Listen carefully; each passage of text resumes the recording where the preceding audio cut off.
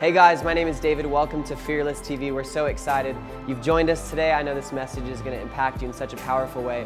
If you've been watching our previous messages or even today, you're just positively impacted or really moved by this message, we encourage you to share it with a friend. Put it on your Facebook, your Instagram story. We want to get the word out about what God is doing through Fearless here in LA. Or if you're saying, hey, how do I further partner with the mission of what Fearless is doing, what God is really doing through our church in downtown LA, reaching these people who don't know Jesus, we have our Fearless Partnerships. It's basically just a group of people who are giving monthly, whether a part of our church or you're states away and you're just saying, I want to sow into what God is doing. You can give monthly to the vision of Fearless. You can go to fearlessla.com, click on the giving link. There's a whole description in there. I encourage you, read about it, pray on it, and just be obedient to the voice of God as He speaks to you. Other than that, check out this amazing message from our pastor. We love you guys. We'll see you soon. I got royalty,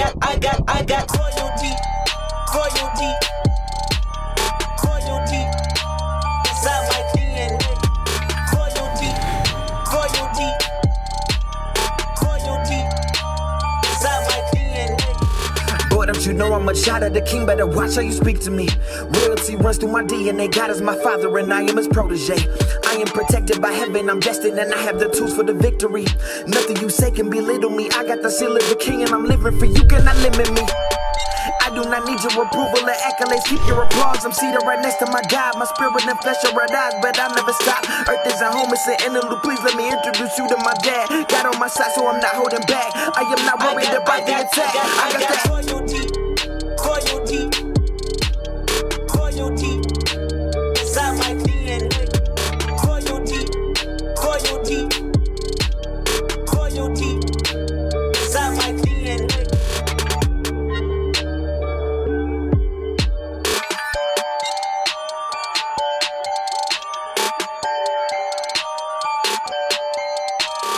I want to read to you 2 Corinthians 4:6-12.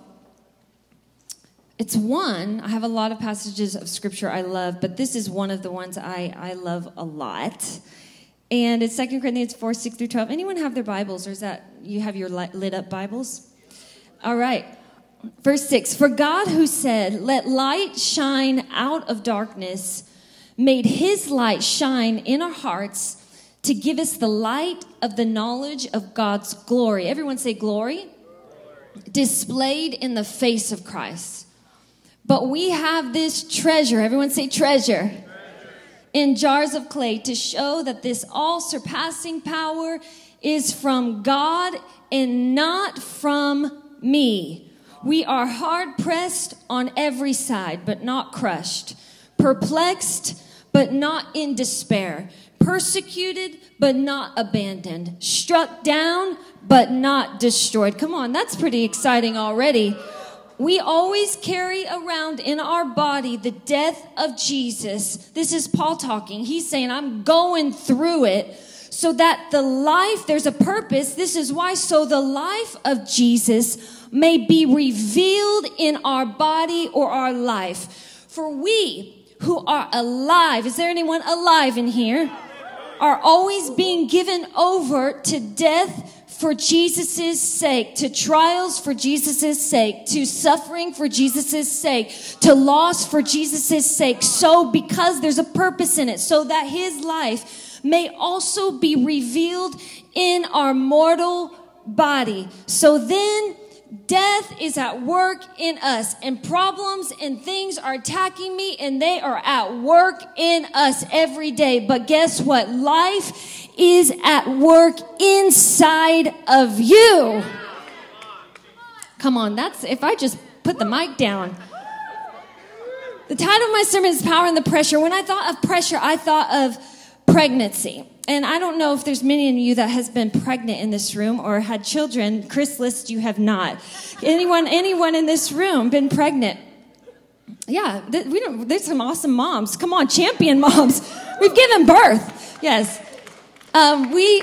It's interesting. Pregnancy is interesting. I've had 3 children, and the cravings are really weird. I mean, I think pickles are normal, but it's just like normal things like I just feel like I'm going to throw up, and then the next moment I want to eat just a batch of cookie dough. And maybe some of you are like, this is me every day.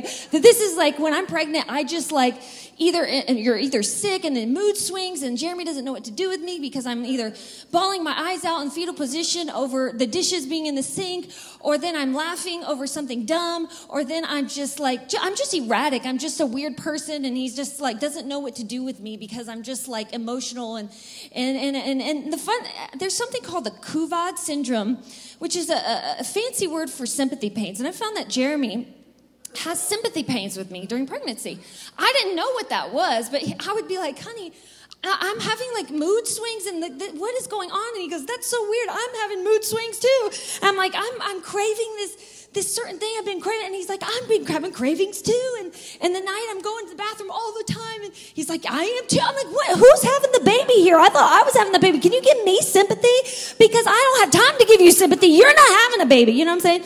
So we were trying to prepare, and we would, we watched this thing by Dr. somebody. What was his name? I don't remember. But it was the 5 S's, the 5 ways to soothe your baby. And it was like, and then if you soothe it, then at the end of it, they're like a happy baby. They're like smiling and stuff. And so we're like, we didn't have kids yet. So we're like, we want, happy babies, right? We don't want, to go in the loony bin because of kids.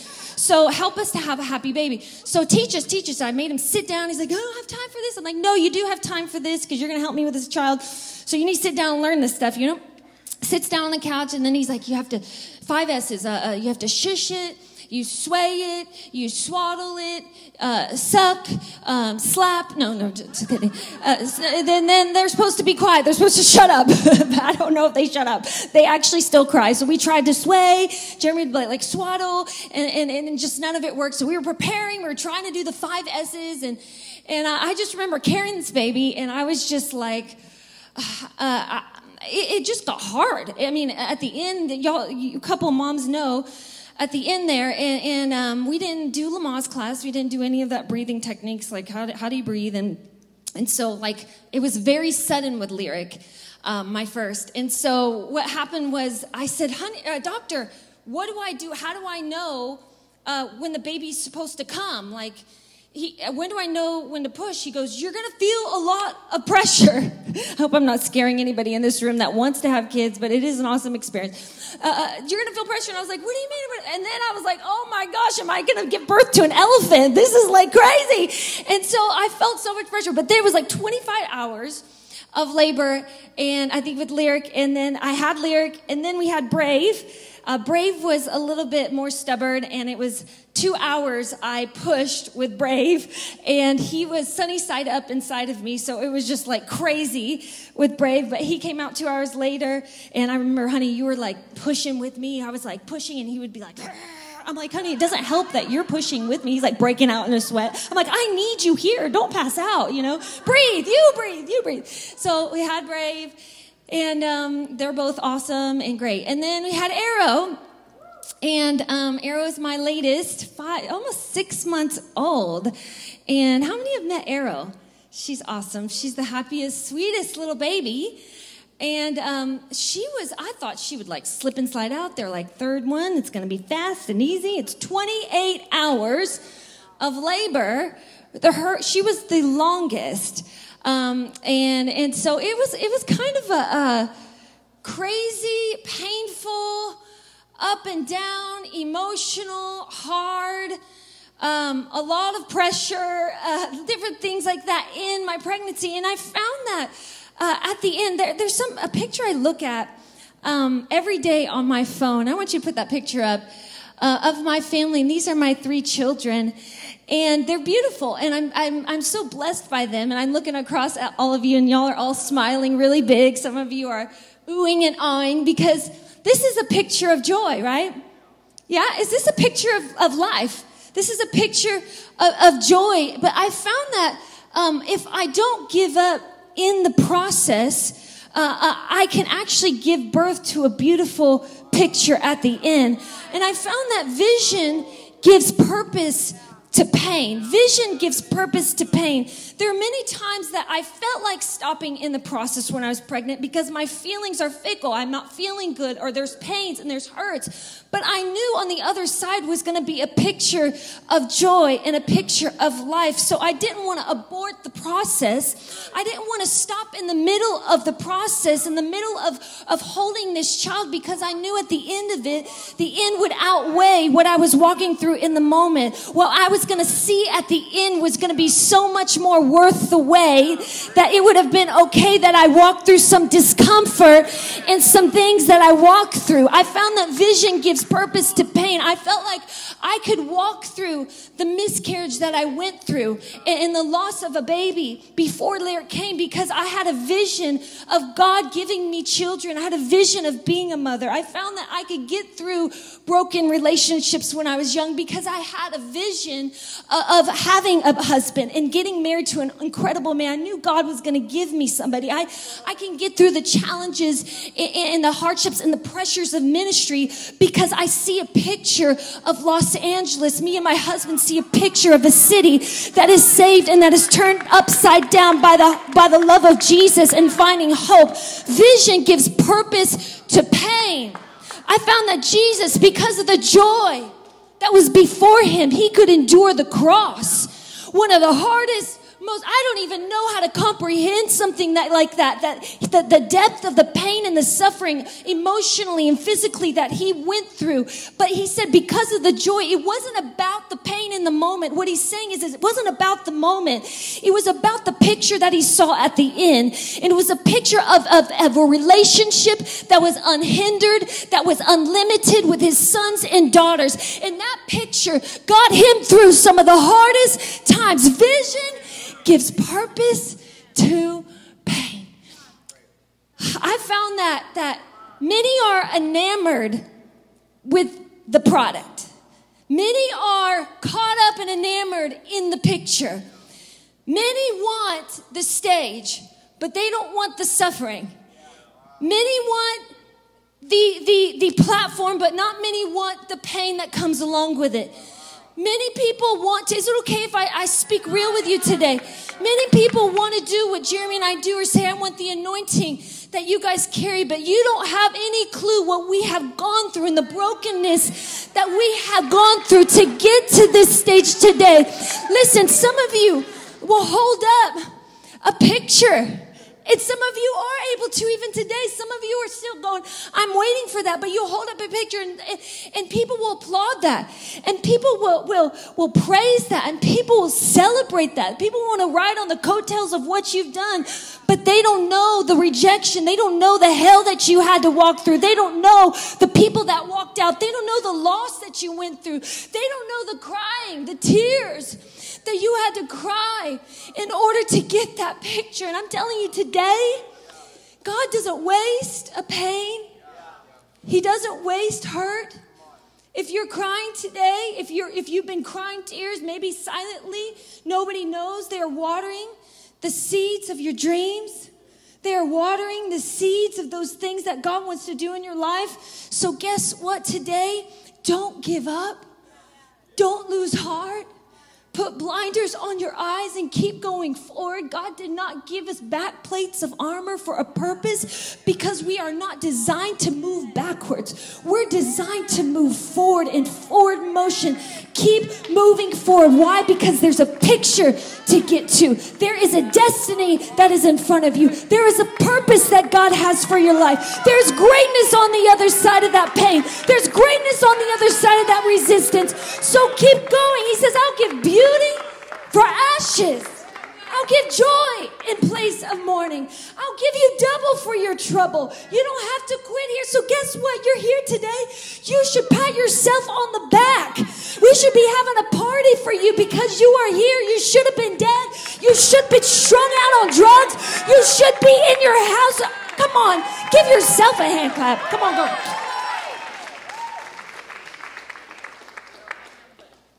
Vision gives purpose to pain. Paul said this, I'm hard pressed on every side, but I'm not crushed. I have pressure on all sides. It's coming at me from every single angle. I mean, I'm not getting love from anywhere. Like, how many have had it all happen? Everything's going good, but it's just like not one thing. It's like everything. It's like you lose your job. My kids went crazy. My husband went crazy. My, relationships fall out. Everything, you turn around. Sometimes when I'm preaching, I'll look on the right side. And if I'm not feeling anything, I'm not getting anything, I'll go to the middle. And I'll be like, if I'm not getting any love, then I'll just kind of go to the left. And I'll see if there's anybody like nodding. If there's somebody not nodding, then I'll just turn around. And I'll look at Sarah Agbiani or Delisha. And they'll give me a really weird look. And then I'll start laughing, David's like, Paul's like, I'm not getting any love anywhere. It is like, I'm pressed on every single side, shipwrecked. I've been beaten. I've been in prison. I've been stoned. I'm starved to death. I'm naked. I mean, I am not getting any. I can't. Have you ever felt like I can't get a breath? I can't get above water right now. This is how Paul is speaking. But he's pressed, but how would he not be crushed by this? Wow. How could he go through? He said he's running all the churches, and he says he's getting pressure from every church every single day. All this craziness, how is he not taken out? He's still attending church. He's still running the churches. He's still being the leader he needs to be. Everything everything that could go bad goes bad, but in the worst way it could go bad. I found that pressure is relative. When you were 15 and you experienced heartbreak, you really thought that was going to be the end of your life. You're like, oh my gosh, I'm gonna die. This pain is horrible. And you're like, I really thought I was like, Dad, this is the end of the road for me. Like a breakup happened. But I found that pressure is relative. And sometimes we can minimize someone else's misery because we graduated from a season. And people, we have to really encourage and have compassion and empathy for some people that are in a place that you used to be in when you were in 16 or 25 or even 30 years old, and you had somebody not like you back when you put that card yes or no and they said no. You know what I'm saying? They said no. Hey, we have to have compassion for people. And I found there's pressure. Just the city we live in. How many have how many moved here from a different state or different area? You're not from Los Angeles. Yeah. How many felt like when you came even into this city, there was another layer of pressure that came? Pressure, I find that there's all kinds of pressure. I just begin to think of different things. For me, just the traffic alone will just give you just the pressure. I feel like I'm going to implode, and then add 3 kids in the back that are slapping each other, and then you feel like you want to, just drive off a cliff. No, I'm kidding. Don't write me. I'm not going to do that. But I found that there's so much pressure. So I have something called self-induced pressure. It's not really pressure that I should have. I've just put it on myself. Many of you in this room, you're going, I need a woman that is got good feet. I want a woman. I want to get married to a woman. She can't have too big feet. She can't have too small feet. And I don't want her toes to be too long and too short. I don't want the big toe to be bigger or shorter than the second toe. It has to be taller than the toe. And then I just really need her to smell like a garden of roses. And I need her to be 5'5" 3/4 height. I need her to have 10 inches of hair, not any shorter than that. And I want her to like dogs, particularly Chihuahua dogs. I want Chihuahuas. If she doesn't like Chihuahuas, I don't. She has to cook and clean for me and do my laundry. Listen, no wonder you guys aren't married yet. Come on, you're too picky. She doesn't exist. She doesn't exist. Women, I don't want anything big, God. I just want a millionaire. I want somebody that's going to buy me my car and a nice car and my mansion and my picket fence. And I just want a guy that's got a lot of, he's got a 10-pack. And I know that's impossible, but God, with you, all things are possible. So he's going to have a 10-pack, and he's going to have flowing locks of hair, like, my husband's, like, show him your beautiful flowing Fabio hair. And he's going to have a beard, and he's going to have the perfect amount of scruff and all that. And then we go, at 20, I'm going to meet that person. And then at 22, in February, God told me that month it's going to be February. You know, that's a month of love, so I know it's going to happen in February. We're going to have our first child. And then the next child's going to come in December because I've always wanted a Christmas gift. And so God told me, December, we're going to have the next child. And then the third child's supposed to come at 23. At 23 years of age, I'm going to have my third one. Actually, I'm going to have twins. I've found that I'm in line for twins. So I'm supposed to be having twins, and I'm excited about having twins. And then we're going to also get into an awesome big house. And then at 25, we're going to buy that house. And 26, we're going to have pigeons, and then we're going to have some cows, and we're going to have a big farm, and we're going to have 5 dogs, 2 cats, 3 pigs, and we're going to be an awesome, happy family. And guess what? None of it happened. Why? Because we put our plans in place of the one that should ultimately be giving us our plans, and we're trying to control our life, and we try to control something that he's meant to have control over. Then there is self-induced and self-inflicted pressure, because now I had a timeline, and now I had dates, and now I had things that I thought were going to happen, and it's not happening. So now I'm mad at God, and now I'm disappointed, and now I'm figuring out how to play catch up because I feel behind in my life. Now the pressure is mounting, and now I'm trying to understand what God is trying to produce, but you can't understand what God is trying to produce in your life. You're supposed to trust and surrender, and his job is the how and the when. Just that alone. I would write that's hard for me. Your job is the trust and surrender. His job is the how and the when he's going to do it. I found that there is pressure that is rooted in pride, manifests itself in performance. Does anyone else struggle with performance, a performance spirit? Sometimes even this pulpit will walk out. That would be actually a magical thing. Will come out, and I feel this pressure that comes on me. Well, God, where's that pressure coming? It's to perform. And I remember this was like a year ago. The Lord said, Christy, I'm not called you to be a performer. And that's all it was. I'm not called you to be a performer.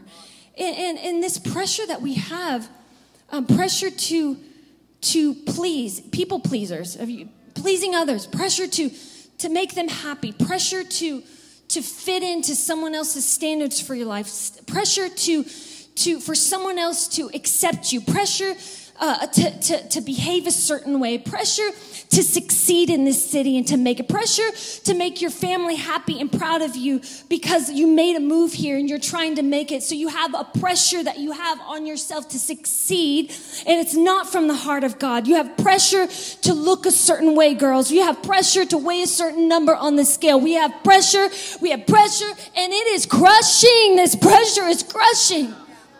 I call it a pressure gap. The pressure that comes, it's this gap between who I think I should be and who I believe I really am. The pressure is it comes when I think I need to be something that I believe secretly that I am not. And what I do in that middle is I begin to perform. And that's a weighty thing.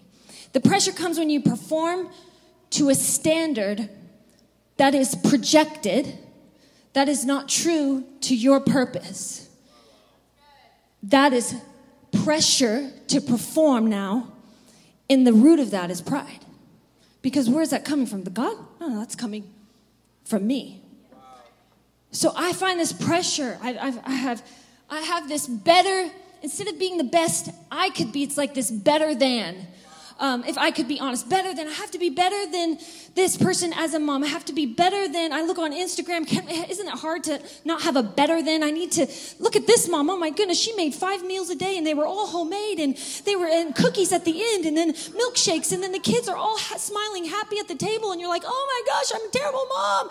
And there's pressure, be a better mom. I have to do better. Okay, I have to do better, be a better wife. Look what this wife did and I didn't do that for my husband. Be a better person in ministry. look at that. His wife in ministry, she's done this. She preached every single week. And no, Christy, are you doing enough? Are you getting the picture, church? Are you catching this? I get the pressure in ministry as a wife and as a singer, as a look at that person leading worship. She's perfect pitch, perfect everything. Look at me. I'm just like, I mean, I remember a couple months ago, I just had Arrow, and there was a bake sale at the school, and this bake sale is ridiculous. They want you to make dozens and dozens of things, but they don't just want you to make dozens of things. They don't want you to buy it from the store. They want you to make it homemade, and then they want you to set up a booth with props. I'm like, props? What kind of props? Like, what prop do you want me to do? And the first year I was at the school, I was like, I didn't bring a prop. I didn't understand. And I went in the room, and I was like, oh, my God. I bring in my cookies. I'm like so excited. I was like, I'm bringing in my homemade. Had the kids, And I looked so dumb because everyone had like spaceships. They had like an In-N-Out sign with like burgers that were like made from gummy bears, and the lettuce was from a green gummy bear. I mean, it was crazy. And I was like, I'm a bad mom. I'm not a good enough. So this year I was like, okay, honey, I have to make props. Can you help me get the cutting board out? And I need to get you, can you go to Home Depot? I need you to get some things. What are you doing? I go, I'm doing a bake sale. He goes, honey. And then I had Arrow. I'm holding her and I'm sweating. And then the kids are screaming. And then I'm like stirring something and I'm trying to cook. He's like, stop. He's like, why aren't you just like buying something from the store? And I can't. And I can't do it. I have to do it like I have to be the best. I have to be better than, I have to come in and be better. I want every mom to look at me and go, wow, look, she did this with 3 kids and she got in like 20 dozen cookies. Come on, somebody, she's the best. You know what I'm saying? I perform. It's like ingrained in me. Perform, and he has to help me go, honey, it's okay. Like, I'm not supposed to be better than anyone. The only person I should be better than is the person I was yesterday. And that's it. And I find that I am trying to perform to a standard that I have projected that is not from the heart of God.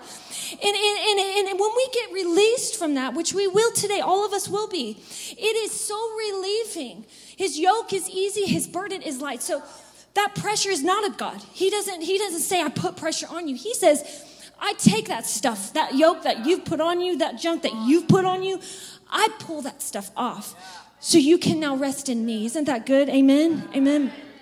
So this is what the scripture says. I want to go to verse 7. Verse 7. Oh, and I want to, before I get to verse 7, there's just a pressure too.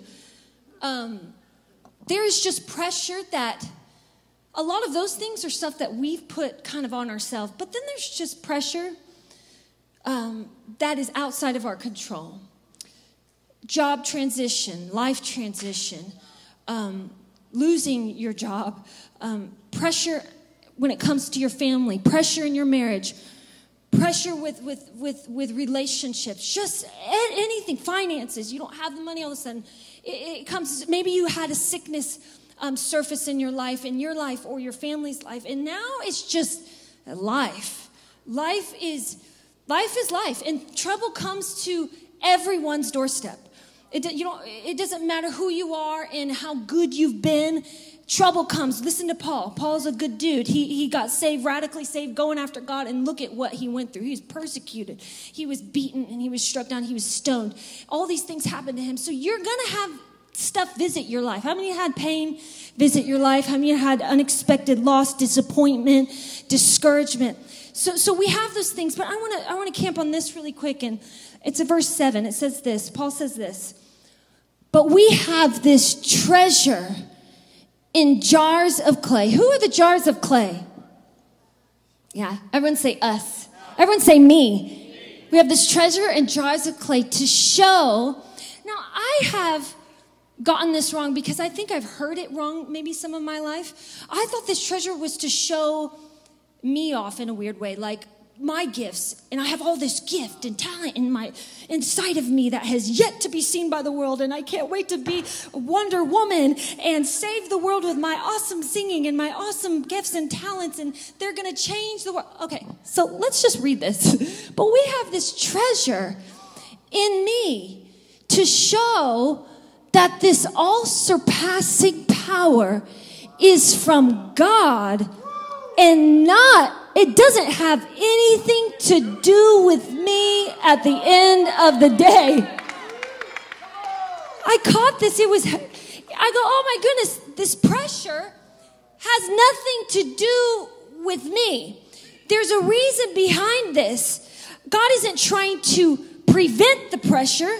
He's actually, because he could, but he is allowing the pressure for a reason. Because he wants to try to reveal his all-surpassing power that can only be proven when pressure is applied to your life. If there's no pressure, there's no accessibility to his power. If there's no pressure, there's no power. There's no pressure, there's no power. Because if it's perfect, I don't need his power. If it's great, why do I need his power? How will the world see anything great if I have a life that's good and I don't need him? He goes, I want a way to have a jar of clay or a treasure or your life to be able to show how great and mighty I am. So this pressure is not pointing to me. This pressure is trying to point to him upward. Y'all getting this today? The Bible says he won't give you more than you can bear. That scripture is about temptation. That's not about trials. It's talking about temptation and stress. It's talking about being tempted. If you go back to that scripture, it's not talking about this pressure. Because how many have experienced getting something in your life, having something happen in your life that's more than you can handle, more than you can bear? And he does that so you realize you're not meant to bear it, and that you can access the supply of the power and provision of God that has been available to you the whole time. So he goes, I put the right amount of pressure, just enough. Because if you can bear it, why do you need his power? So I'm putting the right amount of pressure on your life so you go, oh, okay, that's it. I relent. I'm going to need your power right now. And that's when he gives us access to, you don't have access to that power when things are going good. This is what I want you to get. It's power in the pressure. That's why he's allowing the pressure to happen in your life. You're confused because he wants to reveal to the world the power of his name. He wants to reveal to the world the light of his glory. There's two ways I have responded to pressure. This is me. Just think of it as a jar of clay, but it's a plastic, awesome water bottle. And pressure, feel pressed on every side. Life hits us on all angles. We aren't getting a breath. We aren't getting any we can't get above water. We're trying to make it. We're trying to keep moving forward, but then we say, everything happens. The family stuff happens. Sickness happens. Disappointment happens. Unexpected things in your marriage. Unexpected things in your family. And it feels like there's pressure coming at you at all sides. And you go, I think I can handle this. I feel like I can save myself. I can figure this out. I can try to control this situation here. And I think I can fight this right here. I don't know if I can trust anyone. I don't know if I can trust God in this. It's pretty big, so I'm going to just go on this alone, maybe do this. I don't need people. Who needs people? Come on. Who needs people? We need people, yes. But this person's going, who needs people? I don't need community. I'll just go and off and isolate myself and try to do this on my own, and I'll figure this out. I'll work this out. I think I got enough. I've been through school, and maybe I can outsmart this situation, and I can just figure it out with my intellect, or even all the stuff that I've been through. I think I could do it. And guess what? The pressure is crushing. It's crushing. The pressure is crushing. This has been me before. Have you been crushed? There's another way that you can handle pressure. Life throws some curveballs. You find out some news that you didn't expect to hear from the doctor. You find out there's some issues with your father, your mother. You're just hitting financial hardship. You're hitting marriage hardship. You're hitting all these different things, and the pressure is mounting. The pressure is so much you can't bear it. But then there's a moment that you kind of allow the pressure to cause you to look upwards. And in your trust and in your surrender, all of a sudden the power of God is released. The living water of God is released in this jar of clay called your life. And as you surrender, he begins to pressurize the system of your life. So now when he pressurizes it, so that you can go up to levels that you wouldn't normally be able to even breathe or exist or live, like an airplane would be pressurized, and now I can fly above higher than I could if I was outside of the plane. Now when I surrender, he pressurizes my life, so now I can handle things that I normally wouldn't be able to handle. I can go through things, and the enemy thought he was going to crush me, but guess what? Somehow there's pressure on all sides, but somehow I can't be crushed. I've been persecuted, but somehow I'm not abandoned. I'm struck down, but somehow I'm not destroyed. Guess what? It's because I got his power. I've got his power. I should have lost my mind, but I've got his power. I should be dead, but I've got his power. I should be hopeless, but I've got his power. I shouldn't be in this room today, but somehow it was his power that kept me and sustained my life. And now you thought, devil, you were going to get me with that stuff. You thought you were going to hurt me with that sickness. You thought you were going to get me and take me out when that stuff happened in my family or when I got that bad report. Well, think again. You're messing with the wrong girl. You're messing with the wrong guy. But guess what? I have power, and that's something you can't have.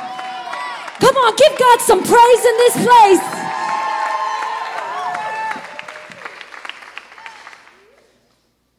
Maybe he had in mind the Garden of Gethsemane. Struck down, but not destroyed. Persecuted, but not abandoned. He was in the garden praying. And he actually prayed to a point where his capillaries broke. I don't know anyone that's ever had such an intense amount of pressure to pray until blood is flowing outside from his head. And all of a sudden he says this in the pressure, Jesus in the garden. He says, not my will, but let yours be done. And in that moment of surrender, he turned pressure into power. And it was in the Garden of Gethsemane, which is the place of an olive press, is what it means. And the world's greatest power came from the Savior's greatest pressure. The world's greatest power came from the Savior's greatest pressure. If you're under pressure today, he wants to release his power in that place of pressure. I want to read these scriptures and we're going to be done. 2 Corinthians 4:16 says this. Therefore, we do not lose heart. Come on, turn to your neighbor, and that's a great line to declare. Tell him, therefore, do not lose heart. You don't have to say therefore. Just say, don't lose heart. Don't lose heart. Lose your hurt, but don't lose your heart. Lose your hurt, but don't lose your heart. You can't lose your heart in the midst of having hurt. Many of us keep our hurt and we've lost our heart. So we have no courage to step out again. We have no faith to take a risk again. We have nothing in our heart to want to love again and take a chance on love again, or to believe that you could succeed again. So we have to have heart, but we don't need to keep our hurt. So I want you to not lose heart, Paul's saying. Though outwardly we are wasting away, yet inwardly we are being renewed day by day. What's inside of me is greater than what is coming at me from the outside. What's inside of you today is more powerful than what is trying to come against you today. That is something that you have to know. Then it goes in this, verse 17, for our light and momentary troubles, They're momentary. They are not permanent. They are not just, they have an expiration date. That's what when they're momentary, that means there's an ending to some of this stuff that you're walking through. Isn't that good news for some of us today? God is going to let you hold that picture that you see. He goes, our light and momentary troubles are achieving for us an eternal glory that far outweighs all of that stuff that you are facing today. My sister is a few years older than me, and she got diagnosed with rheumatoid arthritis when she was 16. And rheumatoid arthritis is something that people that are elderly usually get. And my sister ended up getting it when she was in high school, a senior. And what it's done to her body is, you can put that picture on the screen, it's debilitated her body. This is just her hands, but it's deforming. It deforms your body. It deforms your bones. And every single day of your life, you're in excruciating pain. Rheumatoid, there's some people that have different types of rheumatoid, types of arthritis, but rheumatoid is one that is every part of your body. Some people have in their back or their legs or their feet. This is like head to toe. My sister got diagnosed. It was such a grim, dark diagnosis for our family just when she went through this. And I remember we've done everything for my sister, to me just getting up in the morning. I would brush her hair for her. I would get the blow dryer, dry her hair for her, just things that I've taken for granted in my life. She's had to ask for help. And what the cool thing is about my sister, as she got that, she wanted to be a nurse. And she goes, I'm not going to let this stop me from being a nurse. I'm going to go to school. And through being sick and debilitated, she went through all the way through college, and she became an RN and graduated with her nursing degree, because she goes, I know I want to help people, and I have compassion for people who are hurting and people that are in need because of what I walked through. That in itself, what you're walking through is for someone. When God shows his glory, it's to help heal somebody else. You're the answer to someone else's prayer, you know? And so my sister, I would open just as simple as, she's like, can you open this water bottle for me? We'd go to, Disney World, and when we were young, and we'd go on vacations with our family, and almost every time we'd have to get a wheelchair for my sister, and she'd be so embarrassed. She wouldn't want to be in a wheelchair because she was just a young girl, but she couldn't even walk. She was crippled, and she's been crippled, and she's had so much pain. There's not one day that she goes through life and she doesn't feel any pain. She's gone through so much every single day of her life, and I call her, and she's always so encouraging. And I just talked to her just 2 days ago now. And she goes, Christy, I just want you to know that I've started a blog, and I've started a blog just because I want to write about what God is doing in my life, and I just want to help people through my pain. I want to just help them find hope in the midst of what they're walking through. And I was like, that's awesome. She goes, you know what, Christy, I know that God is going to heal me. I know that God is going to heal me. I don't know when he's going to do it, but I know that God is going to heal me, because I know God's given me books to write that I want to help people with, and I know God's given me a healing ministry that when I pray for people, I see myself traveling all over the world and seeing people healed, and seeing people get up out of wheelchairs, and seeing people that couldn't jump and move begin to jump and move. And I said, yes, Kay, I know that God's going to do that. I believe it with you. And she's encouraging me. She's giving me scriptures. And what she's saying is, guess what, Christy? I know I'm suffering in this moment, but I know what's at the end of it is going to far outweigh what I'm walking through right now in my momentary troubles. I know at the end of this thing is going to be so worth it. And guess what I'm telling you today? Maybe you've been crushed, but now this way, if you keep going, you're going to be stronger. You're going to have more faith. You're going to be more steady. You're going to be more faith-filled. You're going to be able to walk through the waters and you won't drown. You're going to be able to walk through the flames and you won't even smell like smoke. That is the God that I serve. So I'm here to tell you, guess what? You feel like this is the end of your life because of what you're walking through, but it is not the end. He brings his power in the pressure.